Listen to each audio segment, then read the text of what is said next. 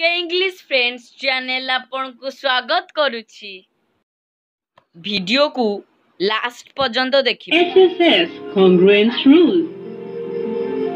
First consider these two triangles ABC and DEF where only one pair of corresponding sides are equal.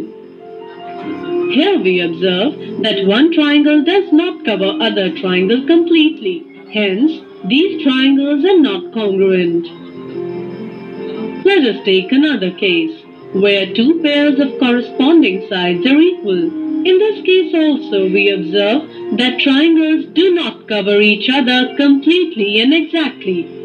So, they are also not congruent. Now let us take the case where both the triangles have equal corresponding sides. In this situation, triangles cover each other completely and exactly. Hence, we conclude that in this case, triangles are congruent.